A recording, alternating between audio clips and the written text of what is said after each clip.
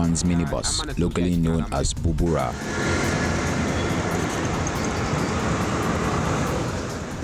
The minibus gives the passengers more comfort, lower transport fare, while also being environmentally safe.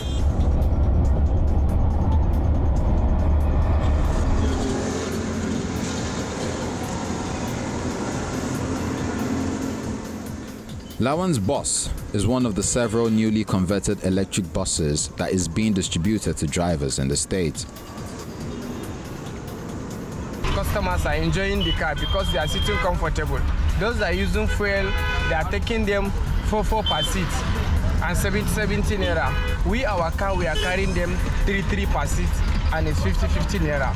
So the car is very, very nice, very, very okay. The bus is a brainchild of Nigerian entrepreneur Mustafa Gajibo, who has been converting petrol minibuses into electric vehicles at his workshop.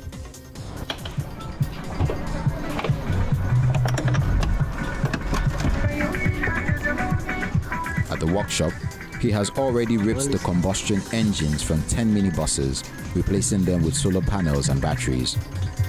The buses, which have been operating for just over a month, cover 100 kilometers on a single charge. The university dropout and resident of Maiduguri in Nigeria's northeast says rising global oil prices and pollution caused by fuel cars inspired him to start converting the buses to electric vehicles. You can see we always have prices of fuel are going up, prices of transportation are also going on, and then you can see the damages normal vehicles, that's the petrol-powered vehicles, diesel-powered vehicles, are causing to our environment. So I came up with this technology to solve all this problem. Like in most of Africa, the combustion engine reigns supreme in Nigeria because electric vehicles are expensive and there is little electricity and infrastructure to charge the vehicles. He faces odds, not least because Africa's top producer and exporter of crude oil is addicted to gasoline, which is heavily subsidized by the government, while electricity needed to charge electric vehicles is very patchy. For now, Gajibo has one charging station powered by solar. His drivers bring in their buses to charge at the station, while the maintenance work is done every 2 weeks. After every 2 weeks, all the vehicles will come in for maintenance.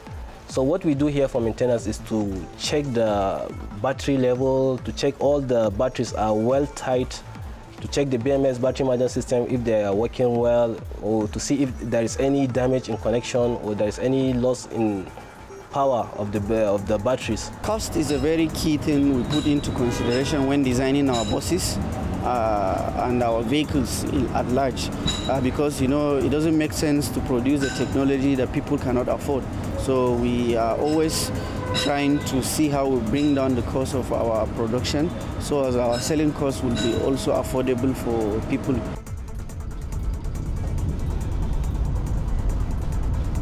For driver Mohammed Lawan, who has been unemployed in the past 4 years since he left school, he is getting so many passengers and now making enough money and finally thinking of getting a wife. It's when I finish my school, I have no job, but for now, as I get the job, all my plan now is all about to have a family. Because as I got this job now, I thank God, now I can face the family issues.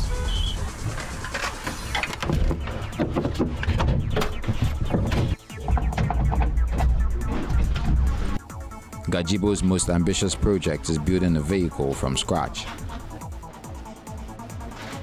He is building a 12-seater battery-powered bus fitted with home-style air conditioner in a push to promote clean energy and curb pollution and make electric vehicles a better alternative in Nigeria. When done, it can cover up to 200 kilometers on one charge. There are other hurdles like foreign currency shortages that make it difficult to import parts. So, he is looking to source inside Nigeria.